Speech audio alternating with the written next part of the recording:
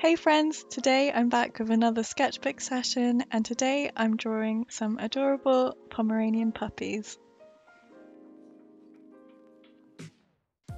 I thought drawing some Pomeranians for my sketchbook would be a really fun choice as although they're small in stature, they're very fluffy and have a sassy nature. I thought it would be really interesting to try and capture this and their personality in my sketchbook. As always, I really like to fill my sketchbook page, so I decided to draw a Pomeranian puppy up close. I began this by drawing the guidelines really lightly initially and then working from the centre of the face outwards. So as you can see now, I'm just working on the eyes of this Pomeranian.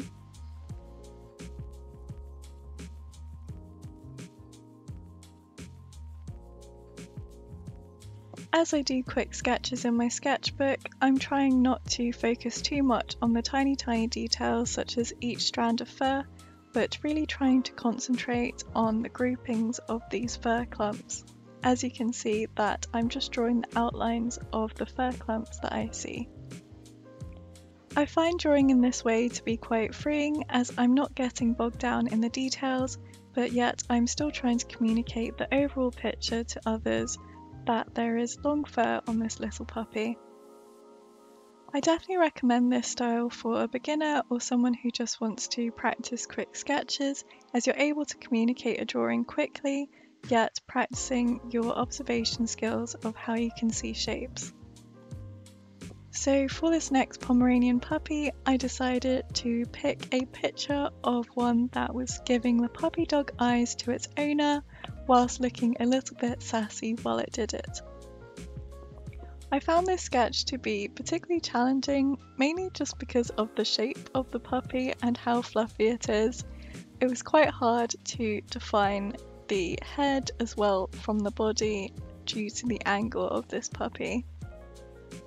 This is definitely the drawing that I struggled with the most, but I eventually got to a place where I was happy with it after some careful adjustments. Sometimes when drawing or sketching, you might find yourself in the ugly phase for quite a while.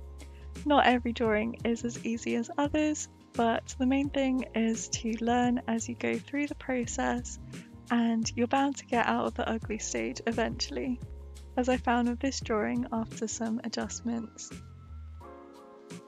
I found in particular that shading this puppy really helped to give some depth and separate the head as well as the body from the legs, so it didn't look like just one big pom-pom.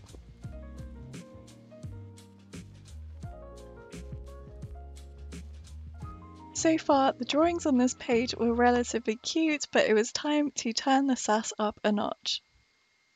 So for this next puppy, I found a strutting pose with a cheeky smile, and it was really fun to draw this particular puppy. I found this a lot easier to draw than the previous drawing, mainly because I could see all of its legs and its body was clearly defined, as well as its face.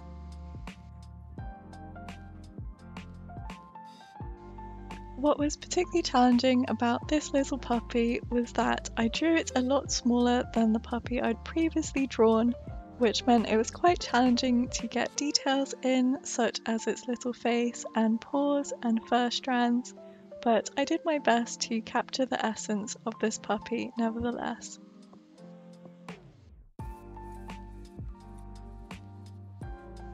Despite the challenges of this particular drawing, I was really pleased how it turned out, as I really think I captured a Pomeranian's personality.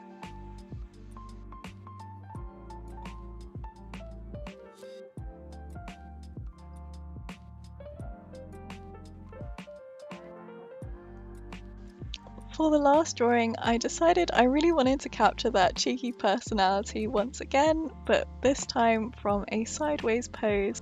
I had loads of fun with this drawing, in particular the tail, as it was just so fluffy and like a pom-pom, so that was really fun to capture. Overall, I really enjoyed drawing these puppies. They're just so full of personality and it really burst through this sketchbook page. If you've enjoyed this video, be sure to let me know, as I'd love to hear from you. And if you'd like to see more sketchbook sessions, be sure to check out this playlist.